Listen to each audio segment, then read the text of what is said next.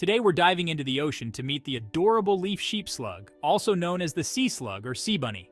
This little guy is one of the most fascinating and cutest marine creatures out there. So what's so special about it? Well, this creature lives in the sea and has a unique trick up its sleeve. It munches on sea algae and gets its energy through photosynthesis, just like plants do.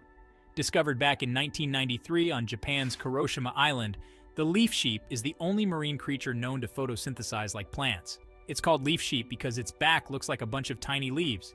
This tiny sea slug, a species of sacoglossan sea slug, has this amazing ability to photosynthesize. How cool is that? They grow up to about 7 to 8 millimeters in length and are found near Japan, Indonesia, and the Philippines.